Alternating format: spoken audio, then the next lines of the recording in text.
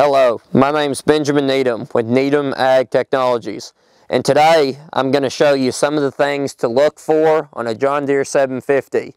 Today I'm standing beside a 20-foot wide John Deere 750 with the serial number in the 16,000 range, so it's in the middle of the production of the John Deere 750s. So we're going to show you some of the things that you need to look for as far as the frame and the drives in this video. To start off, when we got this 750, one of the cups was completely missing. So in order to do that, we had to pull the shaft completely out. We had to take all the cups off of one side. Whichever side there's less cups on is the direction you need to take them off.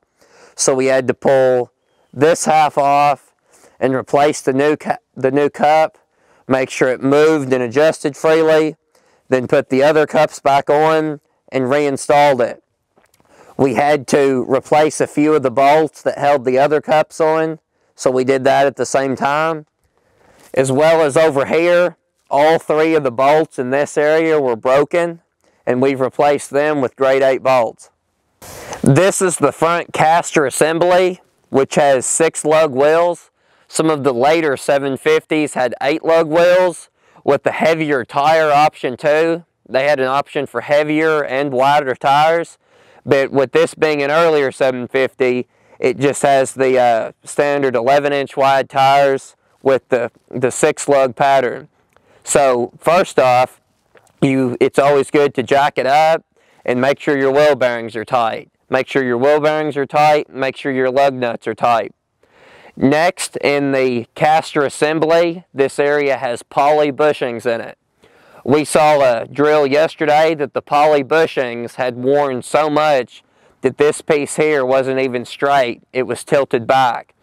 It's also really good to grease this area here.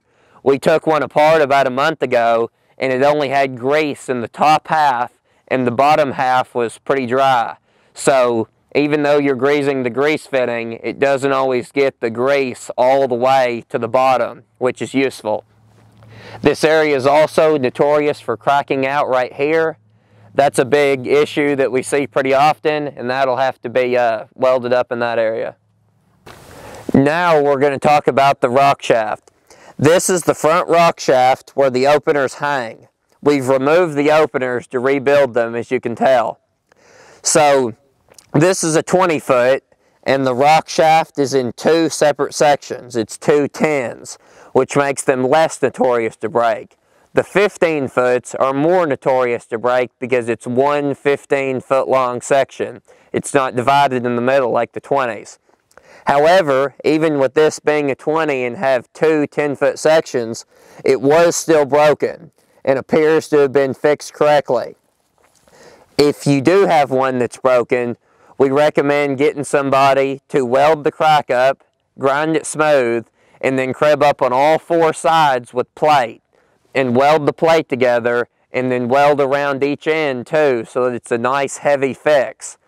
However, if the crack is in the middle on the 15-foots where they have a carrier bearing and it cracks around that carrier bearing, then you can't weld it up because it wouldn't fit back through the bearing. So in that case, the rock shaft will have to be replaced, and it needs to be replaced with 4x4 hollow square tubing with 1/4-inch walls.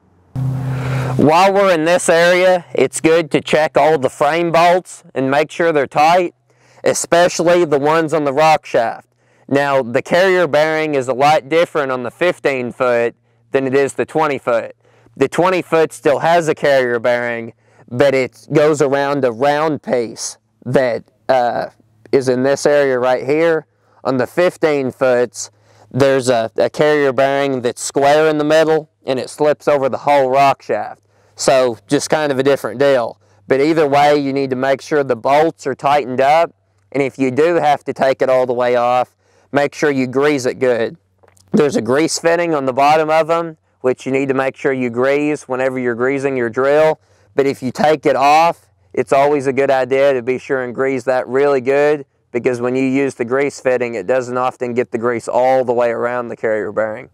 Here we are standing at the back of the John Deere 750, which has a central drive with a chain and a drive tire.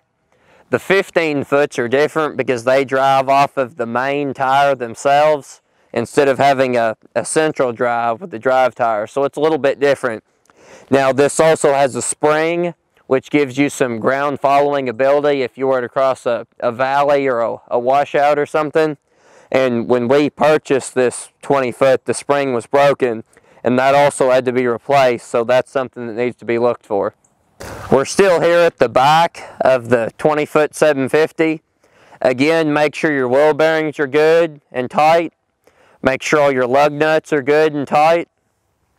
Also, you need to make sure the chain on both sides are tight. There's a chain on both sides on the 20 foot and just on one side on the 15 foots. So make sure that chain is tight and lubed with a good foaming chain lube. Lastly, the good thing about the 750s is they have a place to hang weights. The 20 foots have a bar on both sides, so 10 weights per side, 20 total. And the 15 foots have a bar in the middle, so they only hold 10. But we always recommend weight in no-till conditions, especially no-till conditions with heavy residue. So that's a really good option that they have on these.